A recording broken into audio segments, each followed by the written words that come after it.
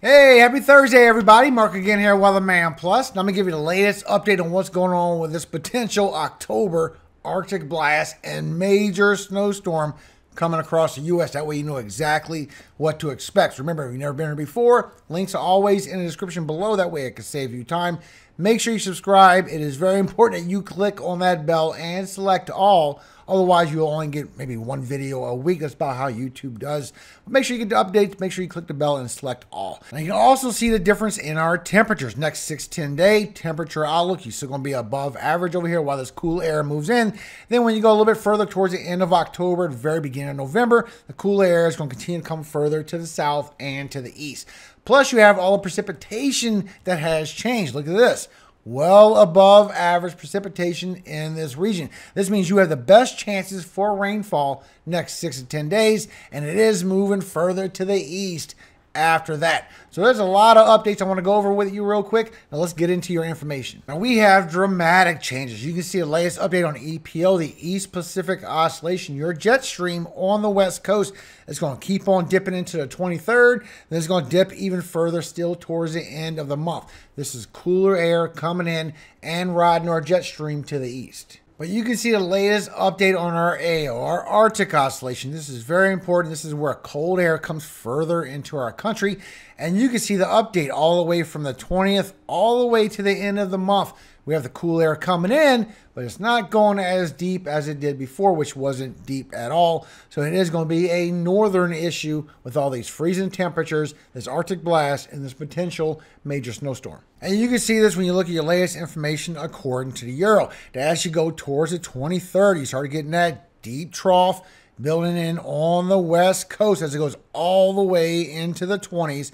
With a very deep trough of systems coming in. You can see how the storm system comes all the way in and then sucks all that moisture coming from major hurricane Norma, all into the U.S. with some winds aloft as well. And this is going to bring y'all some thunderstorms. But when you look at your lower level winds, you can see as you have Norma coming into this transition, as we still have this high pressure still spinning over here, bringing all this tropical moisture into our jet stream. We still get some winds coming in. We still get some thunderstorms built up. But you can see that it goes on a higher ridge all the way towards Canada. So Michigan, you could get on some high winds as we go through this transition. Then maybe the intercoastal northeast a little bit. But then it goes through Ohio Valley and it goes into Canada, strengthening up with all the lower level winds. So there's not going to be no big severe weather outbreak.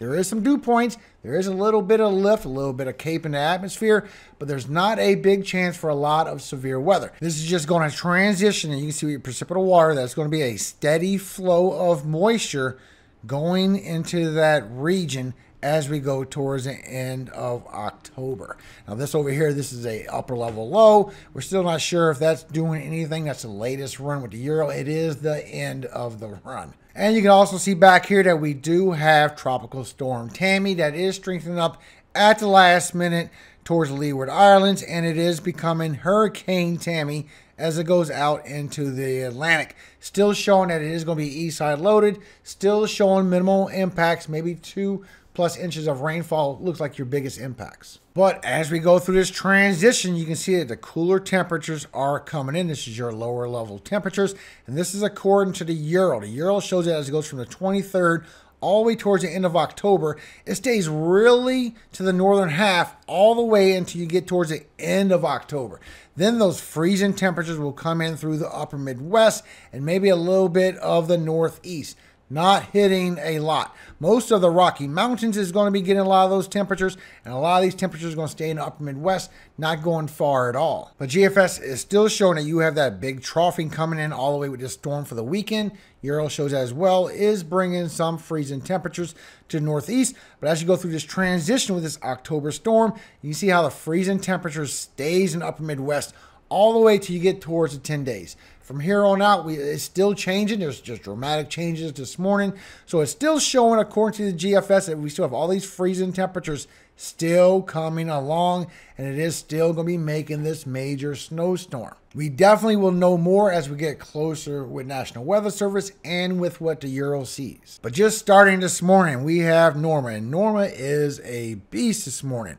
just circling around, getting real strong, a lot of convection. Look at the nice center that she has. That is a big, strong system, definitely a hurricane. It definitely went on a rapid intensification. But you also can see it expected to be from a major hurricane to a Cat 4 hurricane and go down to a Cat 2, then a Cat 1 by Sunday. Still don't know which direction it's going. Like I said, Euro's showing it going this way, then coming in. They still don't know.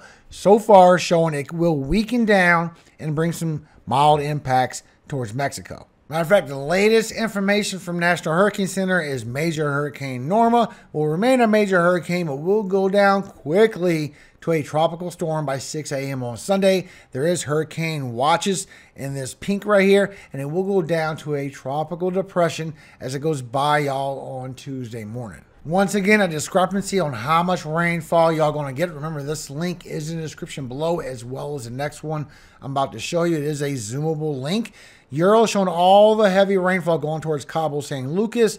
GFS still showing it will go in towards Mexico. National Hurricane Center does have it going in here as a tropical depression. Could be 1 to 2 inches. But you can zoom all the way into your area with that link and see what you are expected to get. And the wind gust is there as well. So you see maybe some high 40s towards Cabo San Lucas with the Euro. According to what's going on with Hurricane Norma, GFS is still taking the 40s towards Cabo San Lucas, but it's still taking more inland, all the way to 50, maybe even some 60 miles per hour wind gusts. That does hit y'all and affect y'all. So remember, you can zoom in with this link. Link in the description, please use it. Plus the latest on what's going on with Tropical Storm Tammy. They have tropical storm warnings out. They have hurricane watches out over here for the blue and this pink. They have tropical storm watches out in all this yellow. You see that's expected to become a hurricane as it intensifies and goes out through the northeast. Still showing possible impacts. Now I'll see more tropical storm impacts as we get closer to the event. But so far you can see right here in this blue ring for Hurricane Norma, this is your chance for getting tropical storm force winds in this blue, at least 39 miles per hour sustained winds. And you have over here for Tammy what's going on the islands towards the Eastern Caribbean. If you're in the islands that's in any of this blue, you're expected to get at least tropical storm force winds out of this, and there is some chances for over here towards St. John's for y'all to get maybe some hurricane winds out of this as well. So just be aware of that. But I also have this link for y'all down in the description. You can see with the Euro that you might get 2 or 3 inches of rainfall out of that, and GFS is in agreement as well. So they're both in agreement that these top islands in the northern leewards will be the most hit by the rainfall and maybe some winds. I'm not showing the winds super strong, but you are going to get 1 to 3 inches of rainfall coming out of this storm. The winds are still showing weak like yesterday. High 30 miles per hour wind gusts possibly with the Euro. You see what GFS is showing about the same thing, just a little bit further away. But once again, these are zoomable links in the description. Make sure you use them to see what your potential impacts will be. Now you also can see the latest updates. Chance for very cold temperatures from the 26th through the 1st of November, that from the 26th through the 29th in all of this blue region. And this is right where your snowfall is being seen. And you can see that here. You have a risk for heavy snow from the 26th through the 1st of November in all of this purple region, all the way to Wisconsin, Iowa, all the way to Nebraska, all the way down to New Mexico, Colorado, getting all the way towards Idaho. This whole area has a chance for heavy snowfall from the 26th through the 27th as this transition with this storm happens. So far, still showing it is all over the place. I will show you what I found in the ensembles. This is according to the Euro, showing it still will be too much warm temperatures. And you get 1 to 2 inches in all this gray, maybe 2 to 5 in that blue. And when you check to see other models, see what could go on with the trend, you can see with the Canadian, it's not showing a lot for the higher elevations, which don't make sense. That's usually who would get hit first. And then it shows some for the upper Midwest, and then a little bit for the intercoastal Northeast. GFS has been all over the place. It sees all this heavy snowfall, but it's still showing a good chance all the way from Colorado, all the way through Nebraska, Iowa, and Wisconsin. Y'all could get a good heavy strip all the way from Montana, Idaho. A lot of heavy snowfall. You look at another run, it shows kind of like the Canadian showed. Not really much up here, upper Midwest, and it'll be over the northern Ohio Valley, Great Lakes, and the intercoastal Northeast. Like the cool temperatures are coming down late in the dip. But it changes again, guys. Now it's showing barely any at all, and everything's northern. This is only within the next 10 days. 10 days always change. You go past this, you're going to see more storms. It's hard to even forecast just one, nevertheless going further. But look at the dramatic changes. So to try and get a better idea of what's going on, we look at the control member with the Euro. This is your more than likely outcome. That for the next 10 days, you will get some major snowfall in the higher elevations. It'll be anywhere from 1 to 3, 1 to 4 inches for the upper Midwest as this snowstorm comes in. Then as it transforms over to the northeast as we go through the beginning of November, another chance for a deep dip coming in, maybe even 1 to 2 inches of snowfall for the panhandle of Texas, while everybody else in upper Midwest starts getting heavy snowfall going across Michigan and the intercoastal northeast. Even when you look at all the ensemble members of the GFS, you can see all the potential outcomes for the next 10 days with this snowfall. Now, this is little model runs that you could see in the model data as it comes out. But what you want to pay attention to is this one. This is your control member, just like I showed you with the Euro just now. Your more than likely outcome is that it will come in a little heavy, but little light. And it will be a second dip from the 26th through the 27th and 28th. Just like what National Weather Service has out for your chance for heavy snowfall. All the way from New Mexico, Colorado, Nebraska, South Dakota, North Dakota, northern Minnesota, Iowa, southern Minnesota, northern Wisconsin seems to be where the heaviest snowfall will be on this transition. Now you can see this in 6 days as this storm starts transitioning through the Central Plains, going through the upper Midwest. By the time you get to Thursday, that the cool air coming down on a wraparound will bring snowfall all the way from Montana, Wyoming, into Colorado, Nebraska, South Dakota, Minnesota, and going into Iowa as well. Not as heavy for Iowa. It mostly looks like it's going to be a northern Wisconsin, a Minnesota, a Iowa a little bit. South Dakota, Nebraska, Wyoming, Colorado, and Montana snowstorm. That's what it's looking like in this control member. So seeing what you can look forward to when these cold temperatures comes down from this Arctic blast, you can see here with the Euro, as you go through the 27th, you start getting those teen temperatures and the 20s passing through the upper Midwest and the Rocky Mountains. Also bringing a nasty wind chill still with it, all the way through the upper Midwest. Now you're starting to feel like teen temperatures to maybe single digits starting to come in through the higher elevations. As you go through Saturday on the 28th, it's only going to be the northern tier of the upper Midwest that's going to stay in these 20s as these cool temperatures come down. But your wind chills are still going to be there, and it's still going to be feeling like single digits to teen temperatures, maybe even some 20s getting in there. It will be cold, especially with the wind chill. Now, when you go through Sunday on the 29th, this is where the cold air starts dipping down a little bit further. Now, a lot of people are going to be in the 20s. And with the wind chills, it's going to feel all the way across the Ohio Valley, intercoastal Northeast. A lot of people are going to feel like they're in freezing conditions when they're not.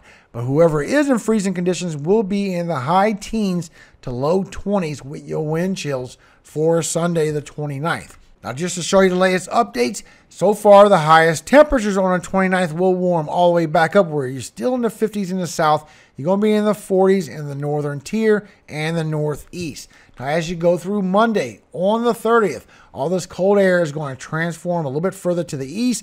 You have it for the upper Midwest, Ohio Valley, Great Lakes, and the northeast. Everybody in these 20-degree temperatures, and the wind chills are still going to be nasty. A lot of people feel like they're in the 20s all the way down to the Tennessee, Kentucky Valley, maybe even northern Mississippi, guys. All the way through North Carolina as you go through the 30th. This is Halloween Eve. I know a lot of y'all celebrate Halloween. I don't, but I'm not going to judge. I just want to make sure you're safe when you go doing whatever it is you do on the daily. Now, your highs for Monday on the 30th will be in the 40s still for the northern side. You will be in the 50s towards the southern side, and maybe in the 60s along the Gulf Coast. So as you go through the 31st of October through your Halloween day, you can see all these cold temperatures coming in. Now you have the freezing temperatures for the northeast, and it is bringing those cold wind chills once again. This will be on a Tuesday. But your highs, as you go out through the evening, you will remain the warmest out of all this transition. You will be in the 50s, you will be in the 60s and 70s in the south, but you will remain in the 40s in the northeast and the northwest. Plus, you can also see here with the euro as we go through that transition, bringing your dew points all the way up as you go through Tuesday afternoon, bringing you some chances for severe weather. So far showing it will be in the 60s, maybe some 70s along the Gulf Coast as you go through Tuesday and Wednesday. Then as you go through Thursday, this is where the storm moves through the upper Midwest. The cooler temperatures coming in, giving you all that snow on a wraparound. And this is where it moves further to the east as you go through Friday as well. But when you look at your cape, when you look at your lift, you can see there's not a lot of energy for these storms to feed on. There is there from Monday morning, Monday afternoon, going through Tuesday through the upper Midwest. Then as you go all the way through Wednesday, it starts dissipating very strongly. Low pocket going through now. That's about it. Everything stays in the south for Thursday and Friday. Now, one thing to note, SIPS did put down a 10% chance for severe weather as you go through the 25th. And it does move a little bit further over as you go through the 26th. This don't mean the National Weather Service will put out a 10%. When SIPS puts out a 10%, it's a very low chance. It'll be more like a 2 or 5%. But I did check. None of this is going to be for tornadoes, guys. Now, we'll bring you the latest updates, but you can see here all the way down to the bottom one where you get a 4 to 8 day outlook.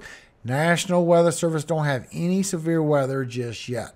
But still showing with the euro that as you go through Friday, the storm system is going out through the northeast.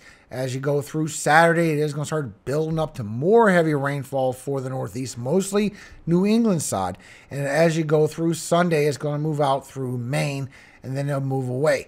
Then you got these cooler temperatures coming in. You got this less precipitation because you got this big high pressure just setting up over here on the east side of the U.S. But now you have your storms coming in for next week as you go through Tuesday evening, through Wednesday, and then as you go through Thursday, bringing some of that severe weather with it as well, not showing it a big event. But as you go through Thursday, you can see that it brings a lot of tight isobars all through the upper Midwest and the Great Lakes as that storm system moves further to the north.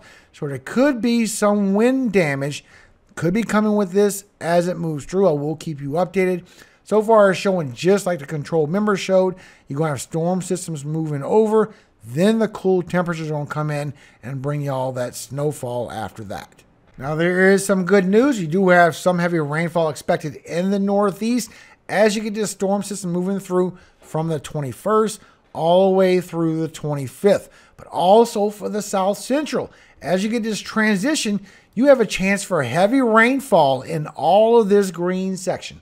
Heavy rainfall coming your way. When you take a look at National Weather Service with Weather Prediction Center, you can see all the heavy rainfall coming towards the south central, going through the upper Midwest. You still have some for the northeast, but not as heavy as what's coming on this pattern. So far, Weather Prediction Center has this all 1 to 3 inches all the way from southern Kansas going through Oklahoma and Texas, as this transitions through Missouri, eastern Nebraska, Iowa, southern Minnesota, northern Wisconsin, and goes out through Canada. And that's what a lot of these show also. You can see with the euro, you're getting some for the northeast as you get that storm system this weekend. You get some for the northwest as we get those low troughs. But all the way in Texas and New Mexico, a lot of heavy rainfall going all the way towards Michigan and Wisconsin. You also get some heavy strips going through Louisiana and Mississippi. They need it bad. They're in a big drought. And Tennessee, Kentucky Valley as well. And you can see every model, try and see what's trending. It's trending a lot of heavy in the south, but then it trends as it moves further to the east for the northern side of the storm. This is a Canadian. This is a GFS. Every single one of them is a little bit different. Now, you can also see the latest run with HRRR. You are going to start getting them storms brewing in this afternoon. As you go through tomorrow, it's going to start transitioning them storms across the Carolinas, and it's going to start going towards the weekend towards the northeast. Now, we'll update this first thing in the morning when we have a better outlook. That way we know exactly the full path. We can't see the full path for now, and this is going to spin around a little bit longer for the northeast. I want to give you all the best timing I can on these storms. But thank you so much for your time. Hope you have a very great day today. Now, before you go on your Thursday, I want to talk to you with Psalm 94, 14 through 19. For the Lord will not cast off his people, neither will he forsake his inheritance. But judgment shall return unto righteousness, and all the upright in heart shall follow it. Who will rise up for me against the evildoers?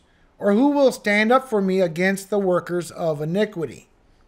Unless the Lord had been my help, My soul had almost dwelt in silence. When I said, my foot slippeth, thy mercy, O Lord, held me up.